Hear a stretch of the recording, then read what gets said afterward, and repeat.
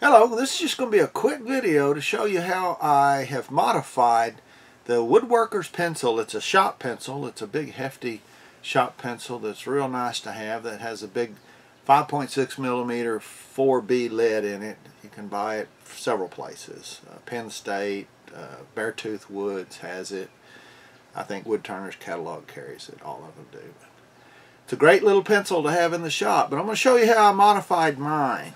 Normally when this pen is put together, you've got an upper tube, you've got the lower tube, and in the middle there's this center divider, and that's all it is. It's a divider, and it's of this hexagon shape, if you will, and it matches the nuts and bolts pattern that's on the clip end and on the nib end. So it's kind of some continuity between the three. But I didn't want the breakup of the pen blank. I wanted it to be a continuous blank. You see, I segmented this blank, and so I didn't want to break it up. So what I'm going to do is I'm going to take this out and just make it with just a space in the middle. But what I had to do is measure what that overall distance would be with that divider in there, and that's my overall length of my blank.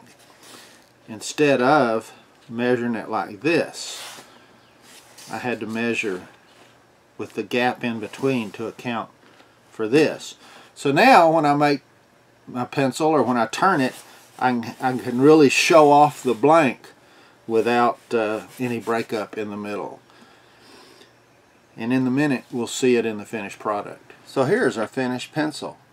As you can see, when you segment a blank like this, it really would take away from it if you had a center band in here like a lot of pens or pencils do.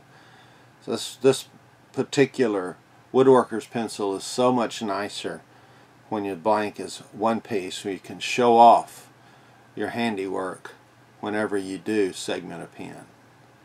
We appreciate it. Thanks for tuning in.